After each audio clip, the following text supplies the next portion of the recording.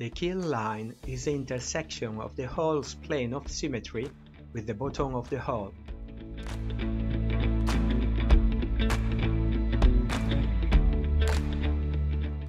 The stem is the extreme forward end of the yacht from the keel line to the top of the hull.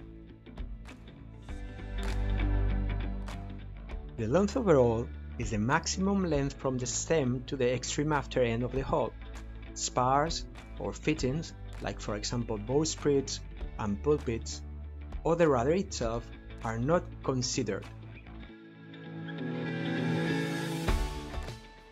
The forward perpendicular is a vertical line perpendicular to the design waterline, passing through the forward end of this design waterline.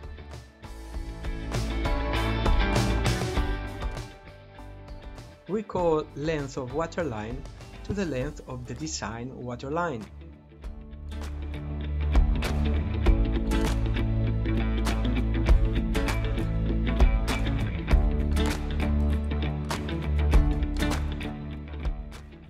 The beam is the maximum width of the hull, excluding fittings.